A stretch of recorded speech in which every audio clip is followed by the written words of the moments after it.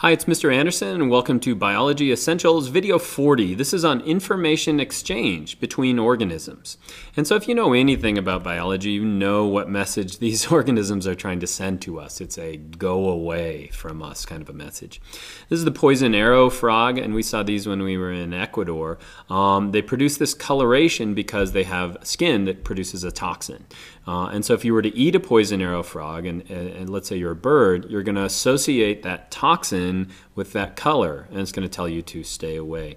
Flamboyant cuttlefish is the same way. It produces a neurotoxin, and it produces not only this coloration, but it also can raise the musculature on it and create these real wild looking pictures. I mean, just Google cuttlefish video and you're going to find some crazy stuff. And so again, they have a toxin and it's a message they're sending to other organisms: don't eat me or you'll die. And so you're associating this color with that. This down here this snake seems to be sending the same message, but this one's actually using mimicry. And so there's an old saying, because a coral snake looks like this and a milk snake does as well. And the saying goes, if red touches yellow, you're a dead fellow. If red touches black, you're okay, Jack. And so since the red is touching the black here, this is just a harmless milk snake. But if you're like me, you're going to stay away from anything that has coloration that looks like that, just because you've been conditioned to do it. And so in this podcast, I'm going to talk about information and how organisms use information to communicate. Now in humans, just talking is a great way that we communicate and send information from one to another. But again, most organisms don't have the ability to communicate verbally, yet alone through podcasts. And so I'm going to talk about mechanisms by which they can communicate. They will send signals. Those signals can be chemical, those signals can be visual, auditory, and the example I'm going to give you is how bees have learned to communicate using a Waggle Dance, it's called. That signal is going to have a specific behavior, and so especially in organisms that want to defend a specific territory, they can actually mark that territory. That signal is going to have a desired consequence or desired effect in organisms which pick up on it. The example I'll talk about is wolves. And then I want to delve a little bit more deeper and talk about natural selection. It's easy to say this is to observe a behavior, but it's sometimes harder to think about, well, how could this behavior have arisen?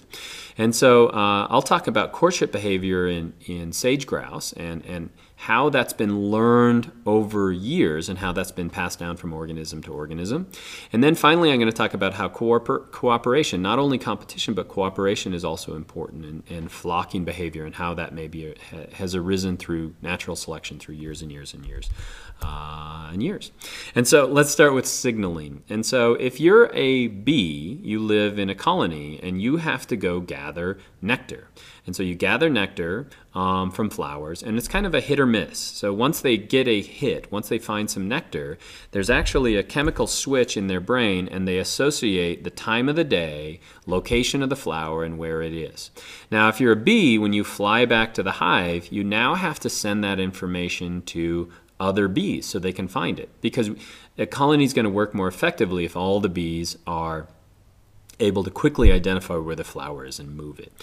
In ants, they'll leave a chemical message, but in a bee, they've got to fly there, so you can't leave chemicals to find that. And so what's the information that they have to send? Well, they have to send where it is. In other words, what's the angle to the flower? And they use the sun. The position of the sun tells them the time of the day, but the angle with the sun tells them where the flowers are found. And then the other thing they have to tell them is the distance. And so they've evolved a really cool way to signal other bees. It's called the Waggle Dance. And so if you look at a colony of bees, it seems chaotic, but the more you look at it, you'll start to see that certain bees are doing this Waggle Dance. And so what they'll do is they'll waggle their body back and forth, and then they'll move in a figure eight, and then they'll waggle their body back and forth, and then they'll move in a figure eight like that. Now all the other bees are just gathered around and they're watching this dance, because that dance tells them two things.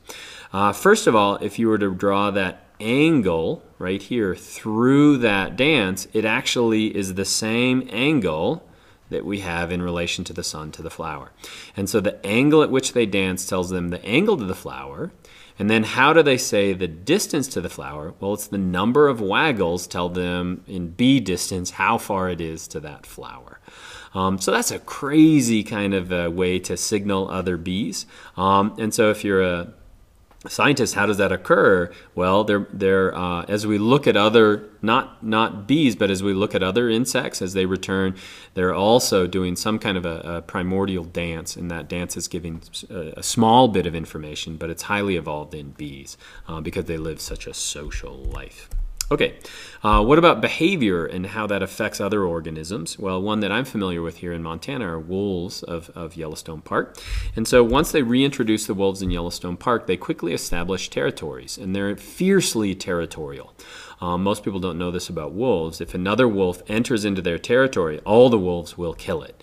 And occasionally that's manifested by the wolves going into a town and killing all the dogs in that town because they're fiercely territorial, and they'll team up on them. Here's a group of wolves that are just moving and they're surveying their territory.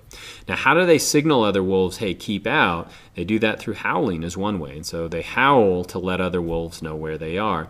But if you look at these, this is after they were introduced in 2002. These are all the different wolf packs in Yellowstone Park, and they have really clear lines of territory. And so how do they make sure that other wolves don't come into their territory? Well, they use a signal as well. In this case, they will urinate on trees, and that's territorial marking. So what does that urine leave? And we see that manifested in our dogs. What does it leave? It's a chemical message. It's not only saying, hey, stay out. It's saying, this is the wolf I am. This is the pack I am. So it's sending a lot of chemical information to other wolves. Grizzly bears will do the same thing. They'll scratch really high on a tree, and other bears can see that, and they know to keep out.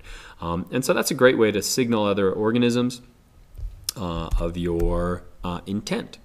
Next, learned behavior. So how do we get this learned behavior? And more importantly, that's why I put Charles Darwin here, how does this evolve over time? So this is another organism that you can watch here in Montana. It's called the sage grouse. This would be a male sage grouse over here, and then this is a female sage grouse over here. The males will have these pouches that they'll puff up in the front, and they make this really cool kind of a noise.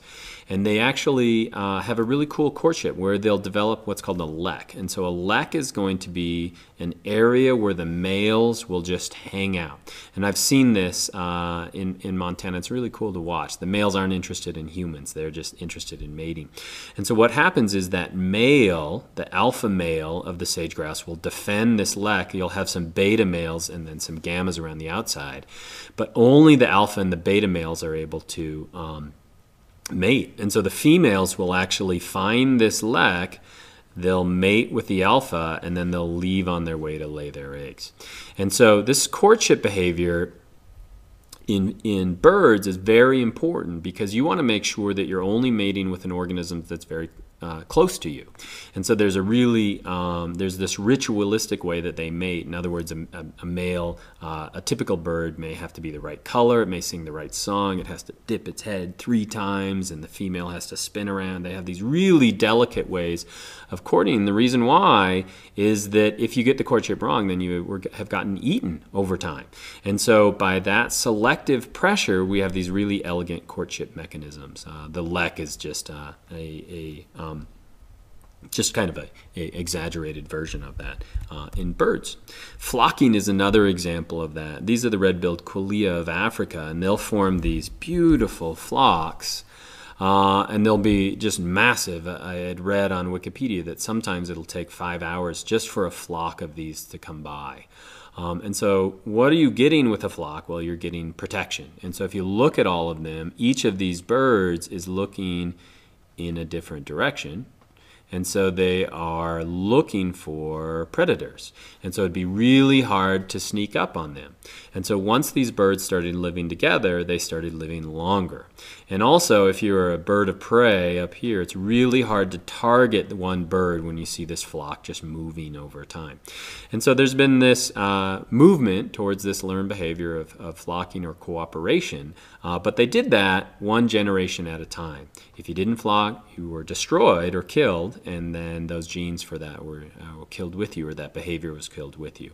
And so over time we have this. Now we see that in wolf packs as well, and cooperation in humans, you would say, as well. It's really hard to get along with other humans, but if you can cooperate, you can do really, really well.